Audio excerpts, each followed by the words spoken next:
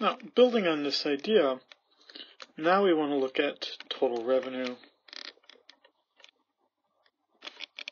and profit.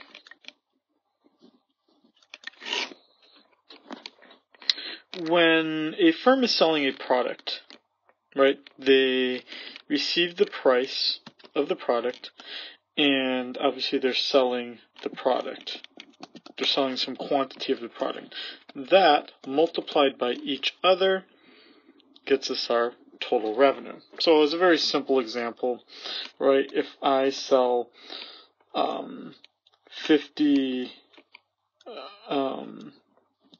boxes of pens and I sell them at $2 a piece, then the firm will have earned $100 total. Now,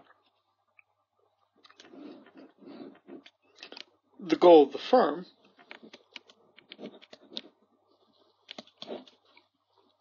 is to maximize profit. So for the consumer, it was to maximize happiness. Now we're talking about it as the person wanting to maximize their profits. So that means that profit is going to equal my total revenue minus my total costs. But now we want to understand profits as existing in two ways, because costs can exist in two ways, as we saw in the previous video. That my total costs can, in one light, can be just my explicit costs, or it could be my explicit costs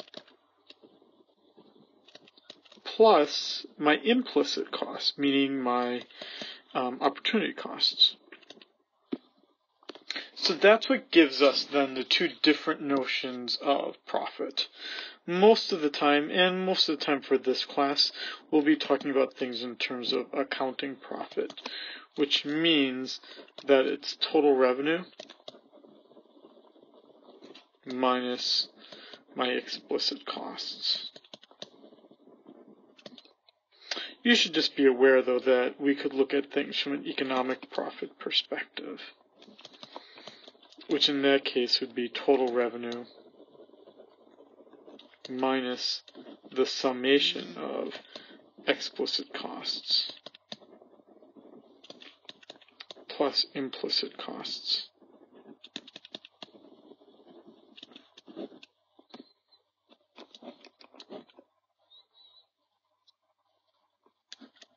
And there's our three things: total revenue, accounting profit, and economic profit.